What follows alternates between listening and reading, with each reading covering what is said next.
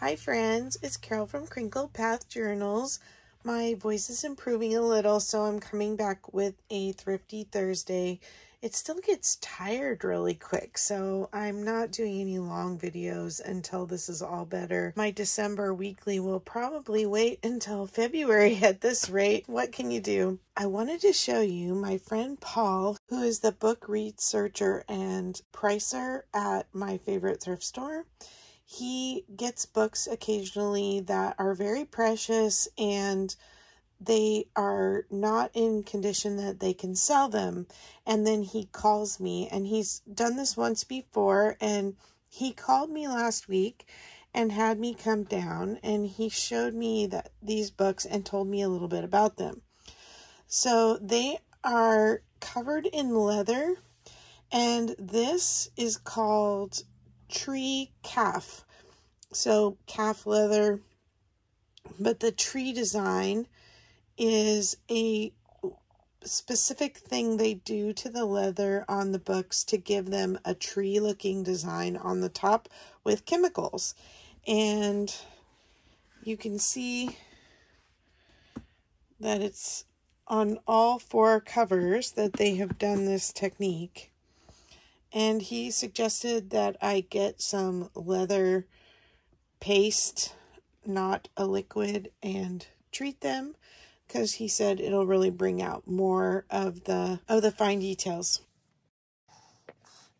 They are actually dictionaries, a volume 1 and volume 2, and they are from 1776.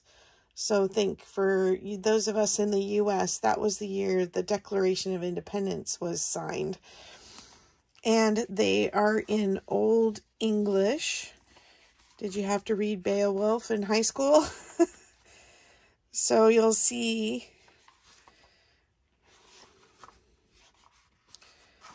the S's look like our F's now. It's Old English. So to read it takes a little bit of adjusting, but it is readable. It's a historical classical dictionary. The pages feel like they're made out of some kind of fabric. And he said that there's no acid in this kind of paper.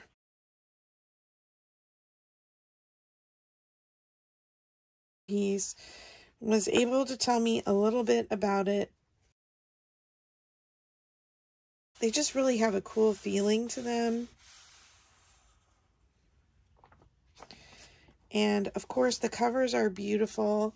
I have a custom journal order, and I'm seriously considering going ahead and restoring one of these covers. And look at the spines. They're just gorgeous. And so I feel like they deserve to have a new life.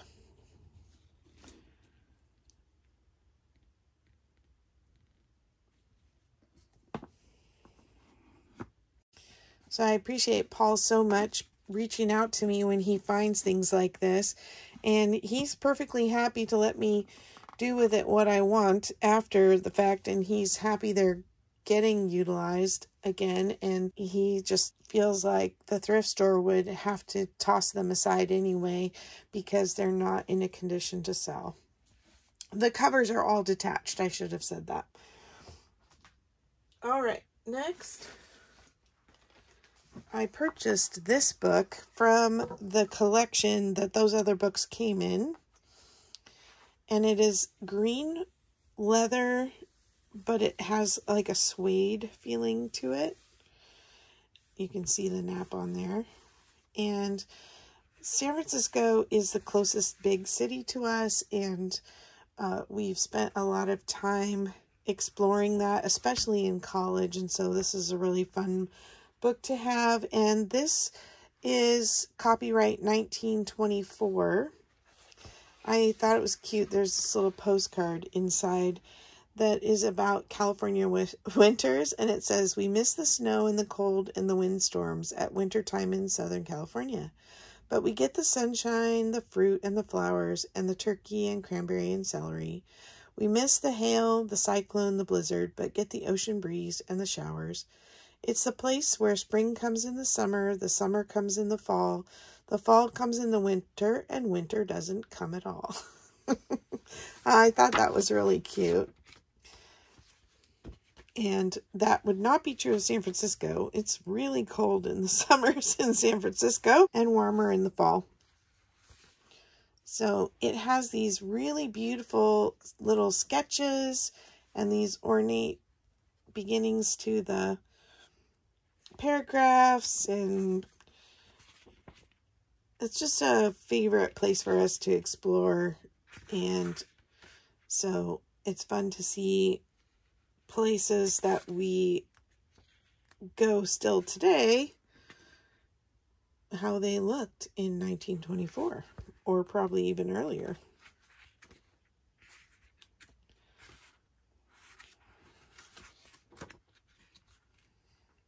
This is an outdoor amphitheater that's still standing in Golden Gate Park.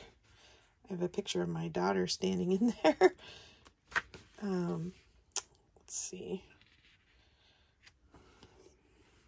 There's Alcatraz, the famous prison on an island in the bay.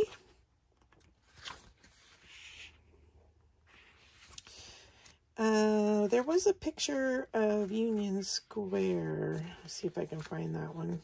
I seem to have skipped it.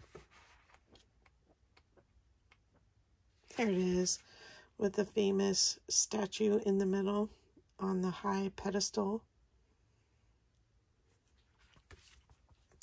Anyway, this one won't get used in junk journals because it's going in my personal collection of rare books.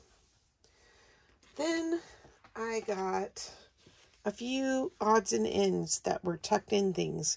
First is this 1927 advertisement for chimney pieces, English chairs, interior decoration of the 18th century. So it's just advertising. I thought that was pretty cool. And then I got these, look like they came from some kind of Asian game, and they are what feels to be rice paper, but it's got something about a card game, the suits and pairs, and it's like something you would have when you're playing the game to keep track of your plays. And then these are exactly the same, and they're also the rice paper, and they have the pictures that are on the cards, which are very pretty. So anyway, that was just a little bit of stuff that was tucked in to the those really old books. Then let's move into the 70s a little bit. I grabbed this little tropical freshwater aquaria book. It has beautiful matte pages and colorful pictures. Kind of reminds me of the little golden book field guides. But the pictures of the fish are amazing. And when we were first married, we had a little freshwater tropical tank, and my daughter, when she was born, loved to sit kind of over the arm of the couch, leaning on her elbows and watching the fish when she was just like 10 or 12 weeks old. And so we have lots of fun memories of having the fish tanks. But this would make great entries for journals, or would make good pages for a 70s journal. This book is from 1971, if I didn't already say that. And then this one is from 1976, but it is a replica copy from 1876. You can see these are the reprintings, and it doesn't have a lot of pictures. It has a few, but not a lot of pictures inside. But I just loved the cover mostly. and it was all about preserving our forests.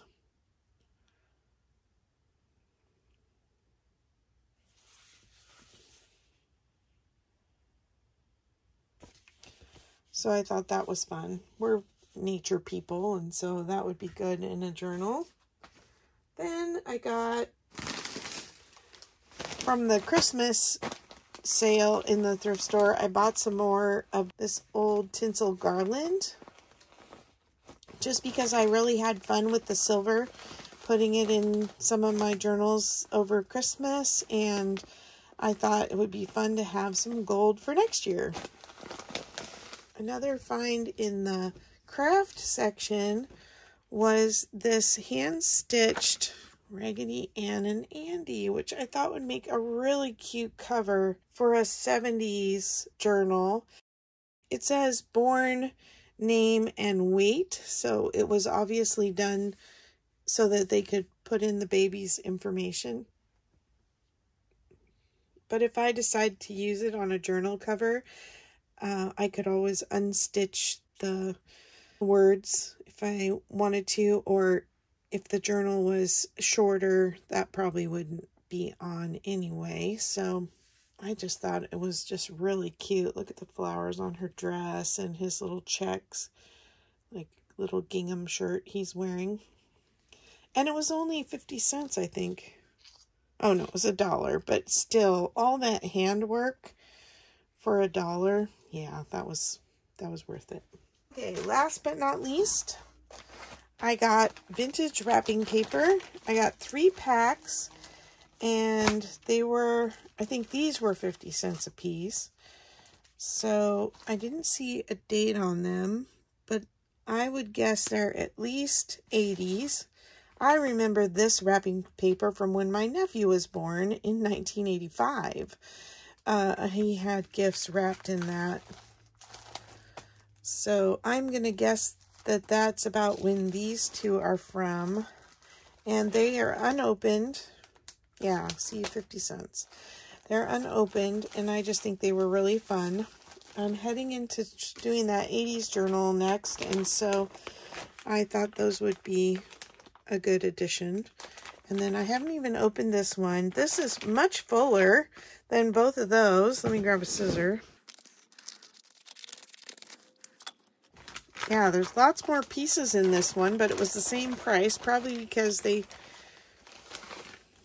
might not be complete. But there's this kind of Christmas looking sheet, and that seems complete. And then this is like almost, well, it's very lightweight, almost a tissue. Trying to get just one layer. Yeah, I think it's just really thin. It's not tissue. But isn't that a pretty silver and purple? And then also this one. This seems like a full sheet. That looks very 90s to me.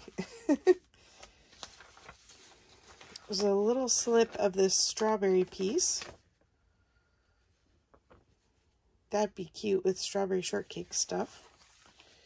And then this is looks like a full sheet of the stamp collection. And then there's a little remnant as well. And then kind of silver and taupe stripe, like a wedding paper. Watercolor daylilies. That looks 90s as well. And then some paw prints. Those are just cute. I don't know, these seem a little newer.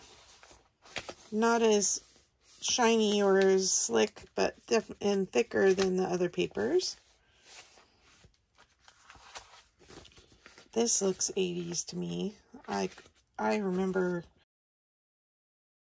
I think it was my sister had wallpaper that looked kind of like this. They're all current brands. This one has a little red marking on it, but It's cute. I love this print. And then this looks very 80s to me too. All the hearts and rainbows were big in the 80s. So I think I got some really fun stuff this time. And I wouldn't have probably even have gone in during the holidays other than Paul called and I went running when Paul calls. And you can see why, because these books are just beyond amazing. And I'm really excited to have this option for a cover for my next journal that's been ordered. Thanks for coming along today. I hope you had a really happy new year. Hopefully my voice will keep getting stronger. Thank you to all of you for subscribing, for liking, and for your kind comments. I love hearing from you. Take care. Bye.